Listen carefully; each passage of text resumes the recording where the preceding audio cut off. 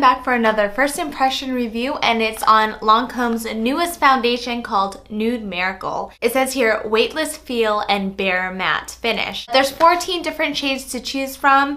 It retails for $42. I bought this at Sephora, and the shade that I am wearing today is in 340 Bisque. This one is like the serum form. Glass bottle. I personally don't like glass bottles because I feel like I'm accident prone when it comes to foundations and I'm always dropping them. On the website, it does say that it has a light to medium coverage. Interesting, it says that 100% of women tested forgot that they were even wearing the foundation.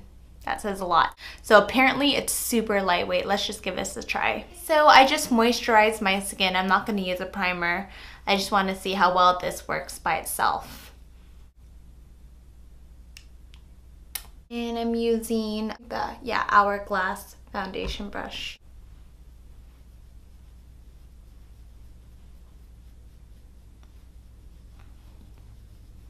This smells good. All of the high-end foundations I've been trying lately just smell so good. You just don't find that in drugstore foundations nowadays. Alright, I feel it setting in.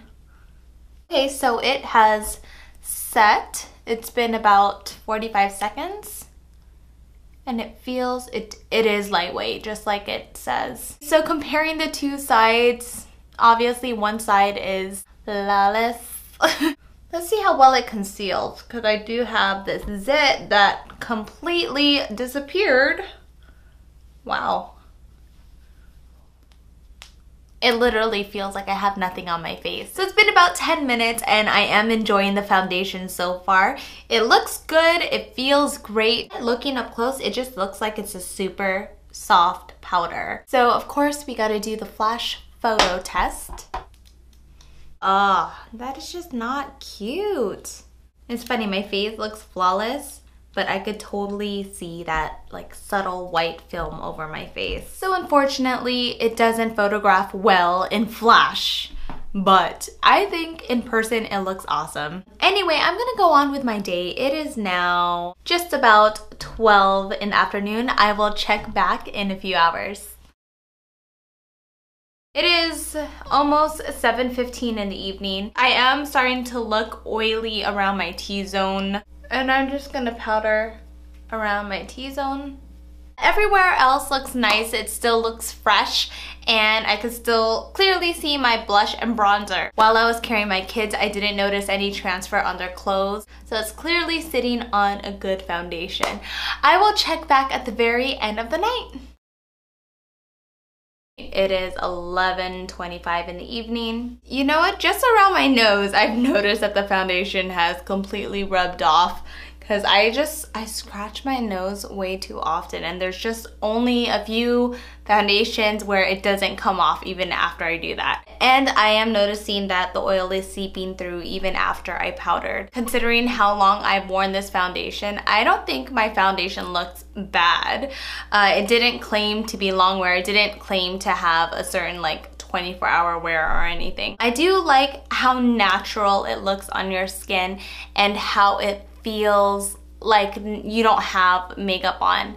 And the only cons I don't like are just the way it's packaged. I think it could have still done better as a pump. And then I just don't like glass foundations. It's like you're screaming for an accident to happen. And lastly, the obvious one, I don't like how it looks in flash photos. My skin still looks flawless, but you can see that subtle white film that just makes it look like almost like a mask. So I find this to be freakishly similar to the other foundation I reviewed, which is a YSL Fusion ink. Just the formula seems way too similar. The fact that it's like a liquidy serum changes from a liquid to powder. Although the YSL does set faster, and I think it feels like it does feel like silk. It's a good foundation, pretty good. I love how weightless it is.